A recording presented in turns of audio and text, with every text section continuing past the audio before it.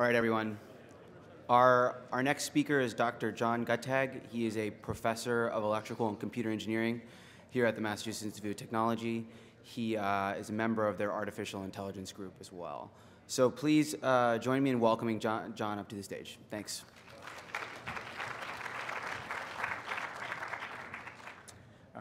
Thank you. I actually thought as soon as people finished lunch they were going to leave, that you were all just here because you could sit while you ate. But thanks for being here anyway. As was just mentioned, I'm a faculty member at MIT, which means I don't actually do any real work. So the actual work was done by my graduate student, Garthi, who's sitting in the front, and will deliver the more technical version of this presentation tomorrow. So you may have noticed we're in the data-driven medicine group, and maybe that has you scratching your heads and wondering what we're doing here. Well, our day job is finding novel ways to predict and, or better yet, avoid adverse medical events, where that's kind of a code word for dying. Considered a very adverse event in most circles. So we work on choosing cardiovascular therapies, avoiding antibiotic-resistant infections, big project reducing brain damage in premature infants. But we decided we wanted to work on something really important. And so we took a venture into sports and seeing whether we could bring exactly the same techniques, or almost exactly the same techniques we used to analyze vast amounts of medical data, to analyzing what may seem like a lot of data in the context of sports, but is actually a rather small amount of data in other contexts. So here's the sample question we started with. If the bases are loaded and the game is tied, the count is 2-2, should Dustin Pedroia guess what pitch CC Sabathia is going to throw? Should he sit on a fastball, for example? An issue of great importance because we expect this to happen in October this year. And we expect Pedroia to swing and miss, but that's a different question. So what's our model? In general, what we're doing is we start with information about past performance for the pitchers, for the hitters, the current state of the game and the at-bat. I'll give you a little more detail about this shortly. And then we solve the binary problem of predicting whether a particular type of pitch will be thrown. Is it, should you guess curveball, should you guess sinker, what should you guess? To preview, the result is we can actually do considerably better than simply taking the probability based on priors. By that I mean, if somebody throws 88% fastballs, well, if you guess fastball, maybe you'll be right 88% of the time. We can do a lot better than that. What are the factors we consider? And again, a few more details in a bit. The batter's profile, things like slugging percentage, runs, the kinds of pitches the batter has faced before, the game state, the at-bat state. That turns out to be very important. In fact, the count is as important as almost anything in determining the pitch type. And very importantly, the pitcher's prior tendency. What is he likely to throw? And we'll call that the prior throughout. And then we couple it with other factors. So in fact, we don't look at the pitcher in general so much as the pitcher versus a particular batter. The method we're using is something called supervised learning. This is not your grandfather's statistical method. It's been around for a while in a number of forms. I suspect some of you have credit cards, and maybe you've tried to make a purchase and been told by the merchant, no, you can't. Well, what's happened is the credit card companies all use machine learning to build a model of you based on your past transactions. And then they notice when you're doing something that's inconsistent with that model, suddenly you're buying an automobile in Australia, and they put a hold on it. So that's been around, and we use it a lot in medicine, but it's rarely used, as far as I can tell, in sports analytics. So one of the questions Garthi and I wanted to explore was, could we bring this method to bear on sports analytics? Here's the basic way it works. You start with feature vectors. This is a vector. In our case, it'll be of length 49 with different features, the batter, the count, etc. And many of them. So in fact, we have a feature vector corresponding to every pitch thrown in a whole season. Gets a separate feature vector. Then we label it, and we label it with the pitch type, fastball, curveball, for example. That goes into a machine learning algorithm. The algorithms we use are linear support vector machines with soft margins. It's not important. And what is important is what comes out the other end is a pitcher-specific classifier. So this is we learn a model of a specific pitcher. We do this on historical data. And then the notion is now you're in a game. That's been learned offline. It's sitting on a laptop somewhere, or an iPad, or a phone. We then take one unlabeled feature vector, the current game situation, put it into the classifier, and get a yes-no answer. Yes, we think it will be a fastball. No, we think it won't be a fastball. We end up building a separate classifier, as I said, for each pitcher and each pitch type. So the 300 pitchers, 6 pitch types, roughly speaking, 1,800 separate classifiers used to evaluate. The feature vectors are 49 features long. Each feature gets a different weight, and in fact, a different weight for each pitcher. So some pitchers will be more sensitive to the count than others. Some pitchers will be more sensitive to certain batters than others, et cetera. These weights are automatically learned. So we're starting with no a priori assumptions about what's important. We're letting the machine learning mechanism deduce that automatically. And then the features are mapped to this yes-no output.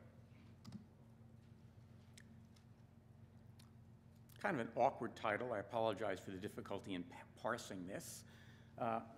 The features get different weights, and what I'm showing you here is the average weights, averaged over the 300 pitchers and the 6 classifiers per pitcher. So you can see that some works but barely. In engineering, we have better pointers. You can see that some features are much more important than others. We give the error bars here. And some features matter hardly at all. And if you look at the paper, you can see what the different features are. The most important ones typically are the ones down here at the bottom. The performance of this pitcher versus that batter. I've strolled away from the microphone. I should have known better. Is it on? It's on. I'll try not to scream. All right. As I was saying, the most important ones are the pitcher-batter prior and the pitcher count prior, what the pitcher would do in the count, what the pitcher has done previously against that batter, and these kind of strange things called shrunk priors. These are, in general, all of these are important. You'll notice things that we thought might be important are not here. For example, we expected the stadium to be important, that people would pitch differently in Coors Field, say, than elsewhere. Numbers say they don't. We were surprised at some of those things. So what's this strange stuff about shrunk priors? Is this for Eddie Goodell and small players? No. The problem is, for a lot of pitcher-batter combinations, we don't have enough reliable data. So let's take a look at Tim Wakefield, who pitched for the Red Sox for many years. We all know he mostly throws knuckleballs. I was actually surprised to see he only throws 82% knuckleballs. I would have guessed it was much higher from my personal observations. I should say this data is all from the 2008 season.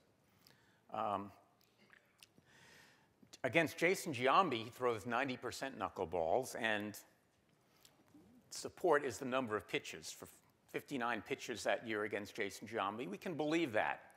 Well, against Adam Everett, he only threw 1/3 knuckleballs, mostly fastballs. But he only threw 3 pitches. to Adam Everett. So if we're guessing what he's going to do next year against Adam Everett, we really don't have a lot of confidence in predictions based upon 3 pitches. And that gets us to this shrunk priors.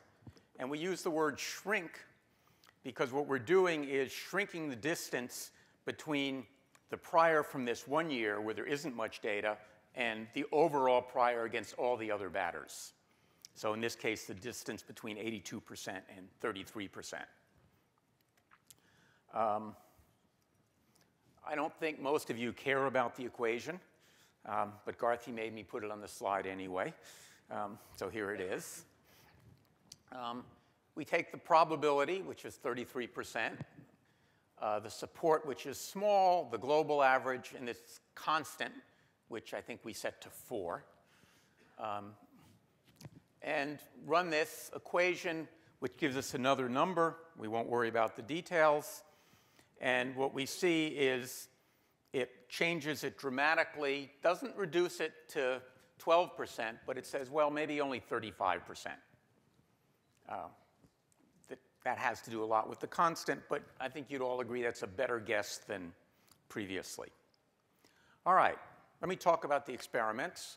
Stats Incorporated was very gracious to give us the data we used for this. We trained on data from 2008, and then we tested on data from 2009. So the 2 data sets were disjoint. We looked only at pitchers who threw at least 300 pitches in both years. And then for each, we measured the accuracy, and more interestingly, the improvement over the prior. How much better do we do than just guessing the most prevalent pitch for that pitcher? So let's look at the fastball, because that's the one we have the most data on. The accuracy was 70% across, in this case, 359 pitchers. Our method gave an 18% improvement over the naive model, which is, I think, quite significant. It's better than we ever do in any of our medical work. The maximum improvement was 311%, and I have to confess, it's kind of a cheat. So it was for Andy Sonnenstein, and what happened is he learned a new pitch in the off season. So he didn't have a cutter in 2008. 2009, which if you look at it was a very good year for Andy Sonnenstein, was because he had a new pitch. And so if you just guessed what he used to throw, you would be wrong almost all the time. Our model was at least smart enough to do better, even though it had no new data from 2009, and gave us a big improvement. So here's the results for the different pitch types. You can see for fastballs, the mean accuracy of our model was 68.2%, which was 19.5% better than just guessing the most prevalent pitch for each pitcher. And then it goes down. Here's some examples of individual pitchers, not the extremes. One for whom we got a very large improvement was Kyle McClellan. Not surprisingly, since Mariano Rivera throws so many cutters, if you just guess cutter, you're right most of the time. We only got a 1% improvement, and that was true about most people who threw the same pitch almost all the time. But still, 1% is a fair proportion. And interestingly enough, on Cliff Lee, we got no improvement at all. And I would be embarrassed, except a lot of other people have a hard time guessing what pitch Cliff Lee is going to throw. So I can't feel too guilty about that. Being interested in data, we looked for a lot of other potentially interesting relationships. There are a number of them in the paper. One was interesting to me was predictability against the count. And as you can see here, as the count moves in the batter's favor, the pitchers become more and more predictable. Now, all of you who follow baseball can imagine why that might be. What was interesting to us is that these differences in these boxes are statistically significant. P-value is less than 0.05. And between the neutral count and a count, for example, heavily in the batter's favor or one in the pitcher's favor, quite difference in the ability to predict, suggesting, not surprisingly, if you get into this upper region, that's the place you should make a guess, sit on a pitch. Some future work, I'm sure we can improve the accuracy. We can do a bunch of technical things. We can use better data, et cetera. We're going to combine this work to get a multi-class classifier, and we're also working on predicting location, which seems pretty easy to predict in some cases. So let's get back to the original question. And I don't suspect Sabathia would like this picture, but he's probably not here either. Or we'll look at the talk, so I can do it. So what's our question? Here he is on the mound. Pedroia is up. Everything neutral, high probability he's going to throw a fastball. But suppose the bases are loaded and the game is tied. It's still most likely he will throw a fastball. Suppose we know the batter is Dustin Pedroia. Still a fastball. And now we know the count is 2-2. He's going to throw a sinker, his two-seam fastball. And I show this example because it shows how all of these variables really do matter. And the probabilities change quite significantly as these variables do change. All right, wrapping up, I want to thank Stats for supplying us with the data. Quanta Computer, they don't know this, but they paid for this work. Please don't tell anybody. And we want to thank our colleagues who are pictured here in the Data-Driven Medical Group, many of whom are attending the conference today. And I want to thank all of you for attending. Thank you.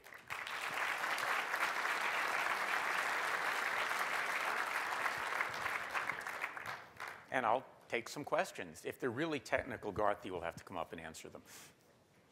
Please. Did you think about cutting the data by pitchers' abilities? Did you slice them into skilled pitchers and less skilled pitchers and see how your model worked? So that's an interesting question. One of our hypotheses, and in fact, many of our initial hypotheses turned out to be wrong, was that predictability would correlate with performance and that the better pitchers would be less predictable. That does not appear to be true, in part because many of the better pitchers have a dominant pitch, that they are good enough, they don't care, they can win with that pitch.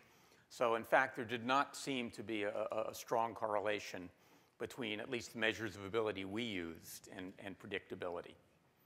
It surprised us.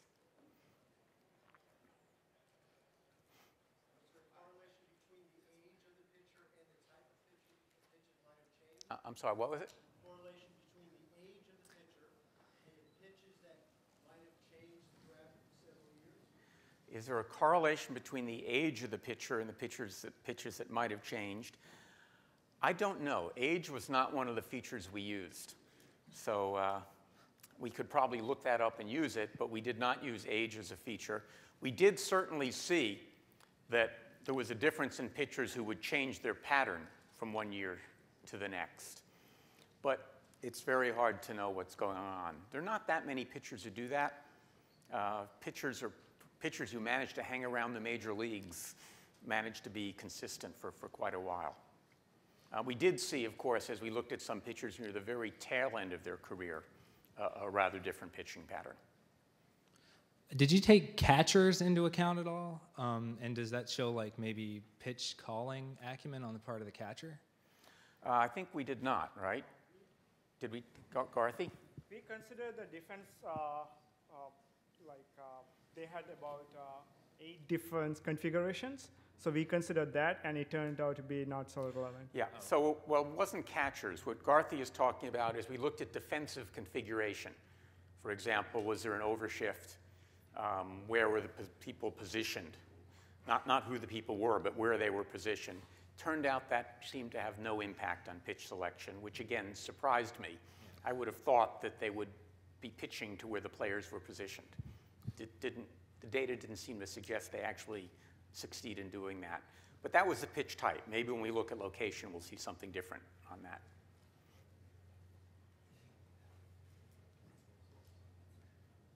On the other side of that, how much did hitter performance against specific pitches weigh into your guys' research? Enormous. Okay. The absolute value of the batter's performance didn't matter. If we thought, for example, You might see different pitch selections to people with high slugging percentages. We didn't see that. But the pitcher-batter pair was very, very important. One more thing about the park factors. You guys were talking about how pitchers would pitch certain ways at Coors as opposed to Fenway. Did you see a different type of pitch being thrown in different ballparks more than others? No. That was not one of the questions we set out to look at, but had that been true, we would have seen the ballpark as an important predictor. It mattered a little bit, but not very much. So there was a slight difference, but it was not important relative to some of these other features. You mentioned that you account for like the time or point in the game for pitch selection, but do you account for, like, say, CC Sabathia is facing Pedroia in the bottom of the 7th if he had already faced him in the 3rd or 2nd inning? Yes, that was one of the interesting things that Garthy looked at that I had not thought to look at, was how things changed over time. And what's interesting there is, yes, it changes the inning, how many times you've faced the batter, but the other interesting thing is score differentials, if they're big in the beginning of the game, have an impact that's different from if they're big near the end of the game. So the score differential also has a significant impact, especially in the beginning of the game, on pitcher productivity. The end of the game is complicated because those are typically relief pitchers, and things are a bit different than they are with starters. Does pitch location have anything to do with the equation? Well, it has a lot to do with it, and in fact, another group of my students, many of whom are here, have been working on studying pitch location and the impact of various things, and have had some surprising results, at least surprising to me. I had always assumed, and it's probably because I've watched and listened to too many baseball games, that, for example, that climbing the ladder was an effective way to get a batter to chase a pitch. There's no indication that that's true in the data. It's a great thing for an announcer to talk about, but it seems totally irrelevant. And a number of other things are pretty interesting. So there's another group of students who have been working on location. And in Garthy's work, location was a feature. And in particular, the location of the previous pitch was relevant, as was, of course, the type of the previous pitch. Yes? Did you look at the team, the on-deck hitters, the quality of the on-deck hitter in terms of what that does to pitch selection? No, we did not look at the on-deck hitter, and that's a brilliant suggestion by a brilliant young man who happened to be my son. So I'm trying to stump him.